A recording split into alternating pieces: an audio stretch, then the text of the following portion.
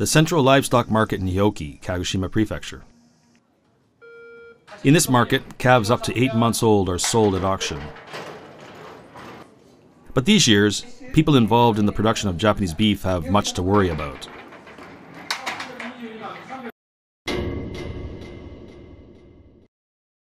It's true that calves are very expensive.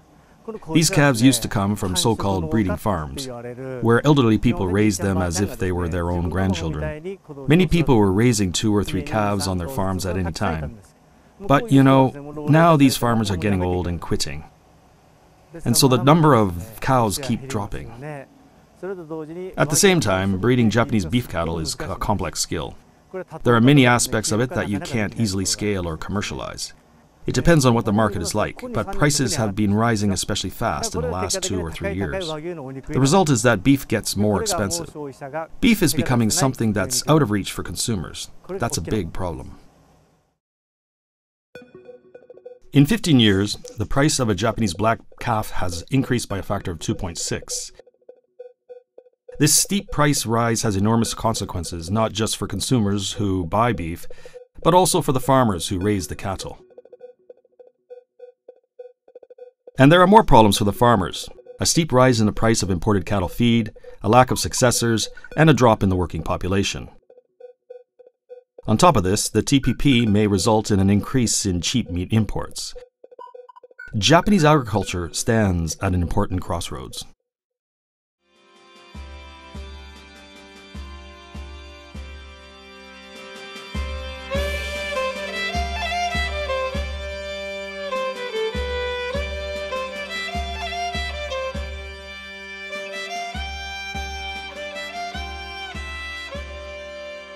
Minami Satsuma in Kagoshima Prefecture.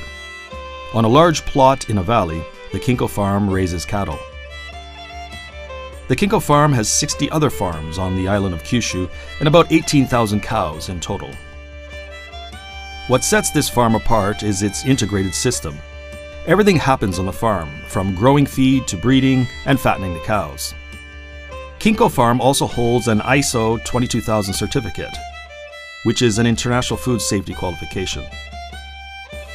The farm represents a next-generation style of agriculture, and all of Japan is watching.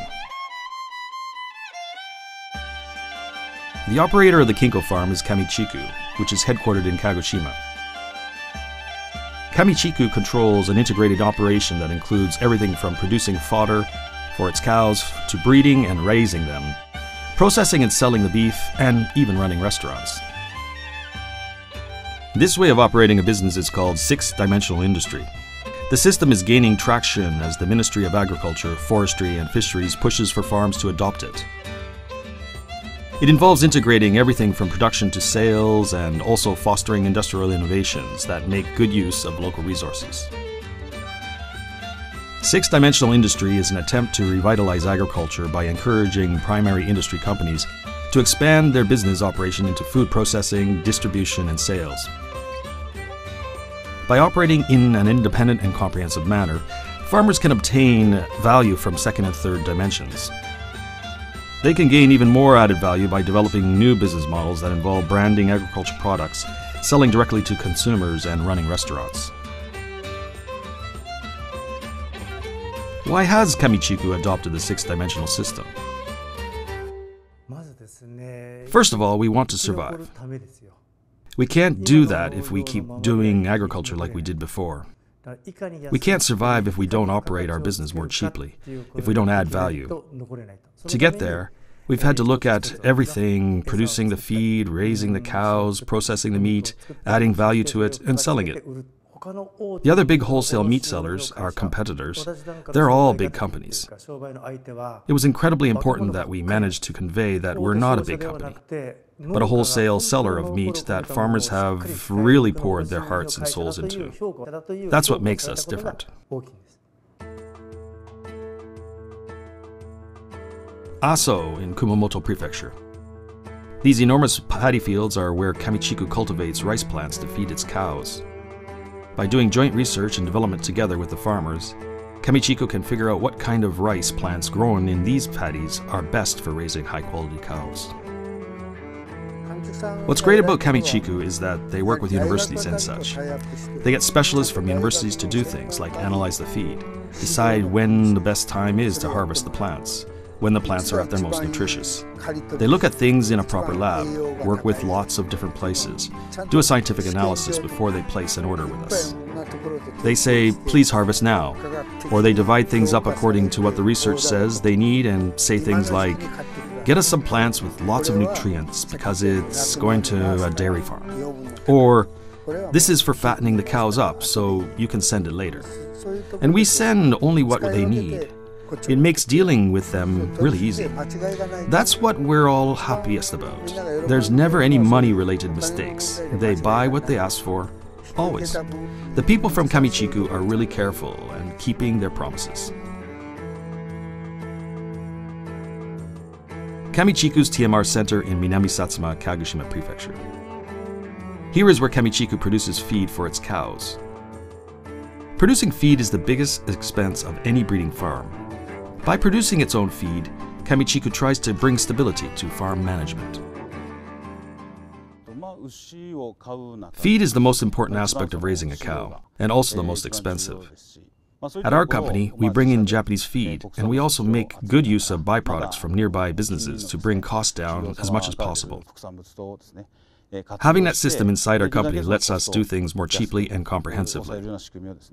Also, what brings our costs down the most is that we make good use of abandoned rice paddies and such.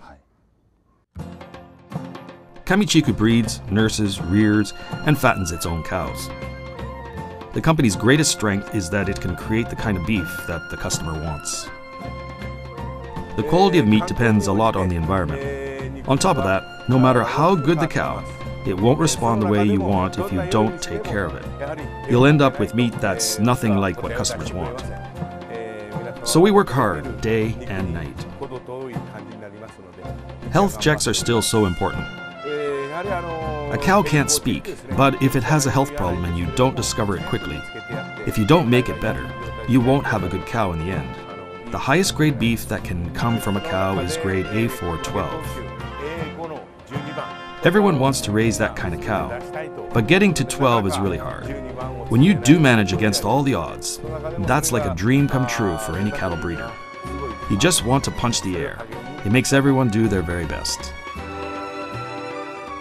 What is special about the breeding method used by Kamichiku is the integrated beef and dairy system. A Holstein cow is inseminated with fertilized eggs from a Japanese beef cow and gives birth to the calf. That lowers the cost of producing the calf.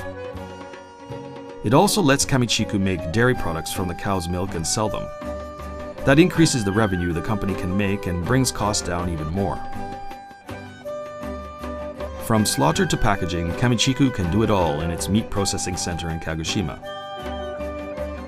Meat is processed into products tailored towards customers' needs, then shipped, undergoing rigorous quality control at every step of the process.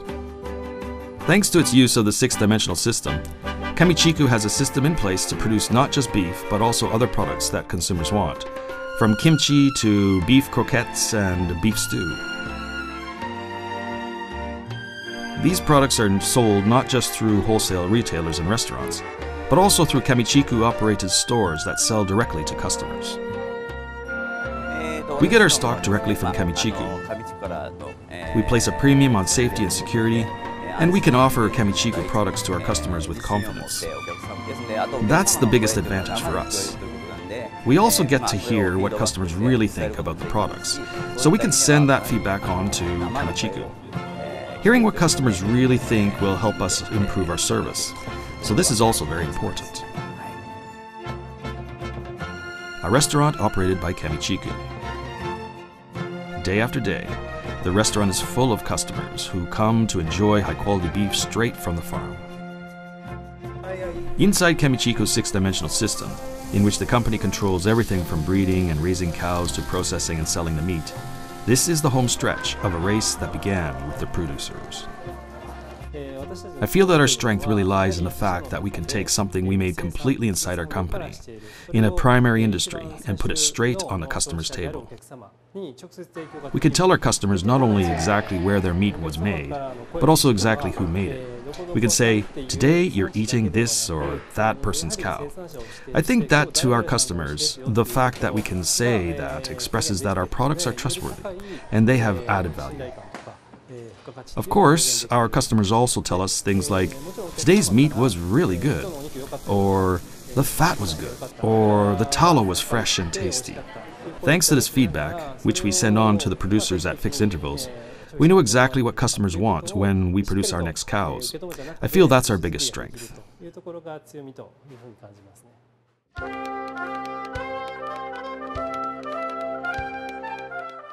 Japanese agriculture has focused on making quality products first, and made enormous progress with that approach.